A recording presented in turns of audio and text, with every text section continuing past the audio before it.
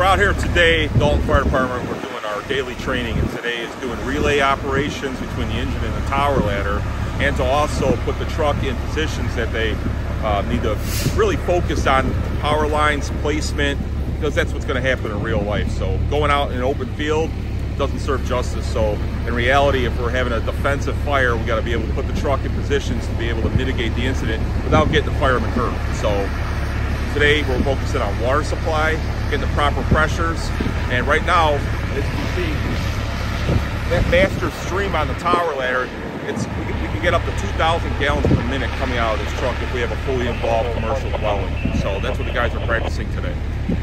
I don't know, you tell me. Engineer Bergeron, tell me how to make sure that the bucket is good. So right now, as you can see here, the hose was hooked up. The engine, and we'll walk that way in a second, was tied into the hydrant.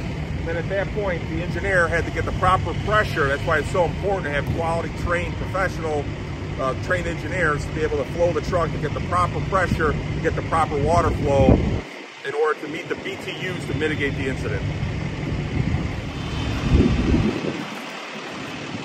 So everything's set up strategically with our vehicles. We got this pony length here, so we get tied close to a hydrant.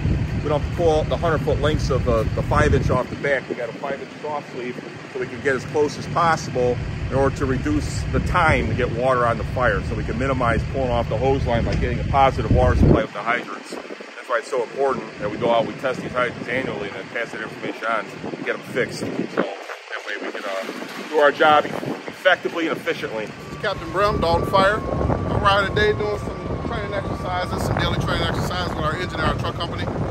We train every day. We have objectives through an app that's downloaded through the State Fire Marshal's office, so we can stay up on our skills, meet our OSHA and IDOL requirements, and just basically stay ready. Stay ready for anything that comes. Keep our rigs in good maintenance and good working order, and making sure that when those tones drop, we're ready for whatever situation that comes.